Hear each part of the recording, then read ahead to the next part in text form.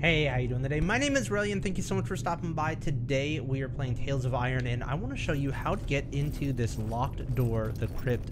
You will be able to find one statue just kind of laying here, and this is kind of towards the end game stuff, and you need 3 other statues to be able to open up the door. So let me go ahead and show you where to find them. So the very first thing you want to do is go ahead and fast travel all the way over to the Ranger's Lodge. And there's actually going to be 2 very close by to over here. So once we fast travel, head straight over to the right. And the first room over here, there is this tunnel that's kind of glowing. You can make your way under here. And right here, there'll be a spot to dig. I just picked it up. And this is where you're going to find the first statue.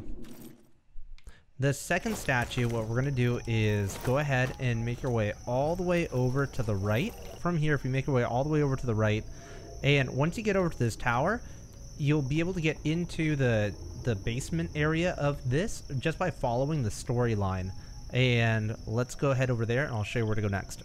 Okay, so we made our way over to the tower. Once we get inside, we can head down. Again, just by following the main story. This should probably be open before you make it over to the crypt. And oh, actually, there's a side quest that has you kill a bunch of enemies that are down here.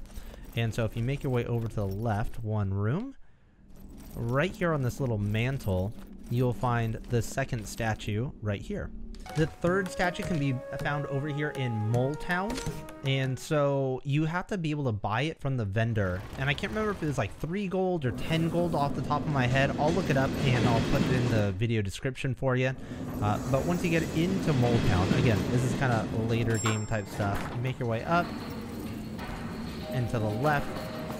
Over here, this is the arena where you fight a bunch of enemies and stuff. But if you come over here to the kiosk, and if you don't see it, you can just kind of move over to the right. It might be one of the secondary items back here, and you'll just be able to buy it for gold.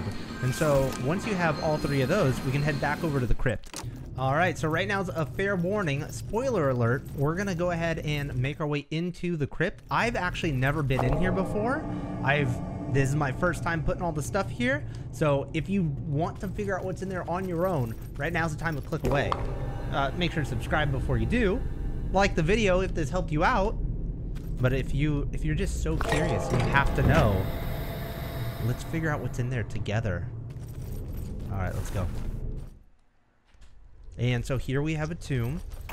And oh, a tomb of King Rattus. Okay, so this is a boss fight. I'm getting my butt kicked right now because I'm like talking in the middle of it and everything. But I'm not gonna ruin this fight for you and show you how to do it right now.